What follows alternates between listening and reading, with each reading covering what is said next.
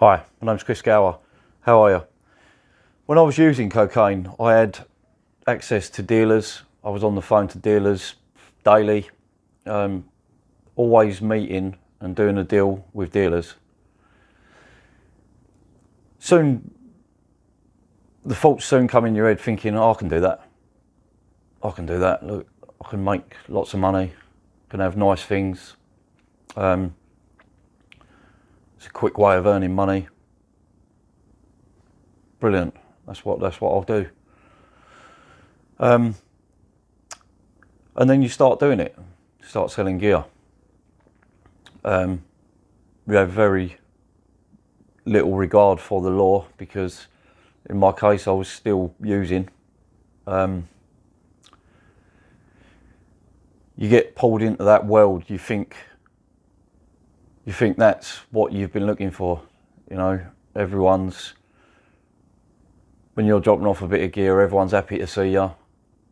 You know, you get a sense of empowerment, which is false. It's a false sense, but it is the world of cocaine. Cocaine it's a greedy drug. People make lots of money from selling it. The problem comes is if you're a user, then you simply do it to feed your habit. The world of cocaine, it pulls you in, and it's an industry in itself. The people that you meet that are doing the same things as you very quickly take on that persona.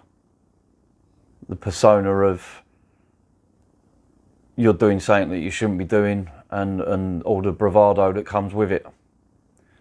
That can quickly be part of your muscle memory, and it can be a difficult thing to pull away from. The world of drugs is not a good world.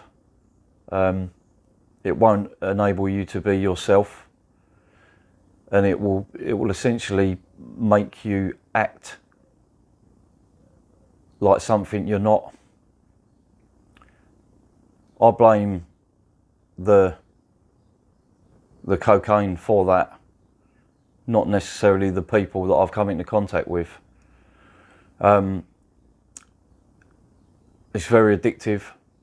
You will make excuses, you will justify to yourself why you're doing what you're doing, but all the while the big bits that you buy, I simply wrapped them up and sniffed them, and it got me deeper into addiction.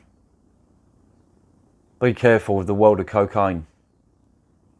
Lots of people don't get out of it. Hope this video has been helpful. Please like, share and enjoy my videos. Thanks very much.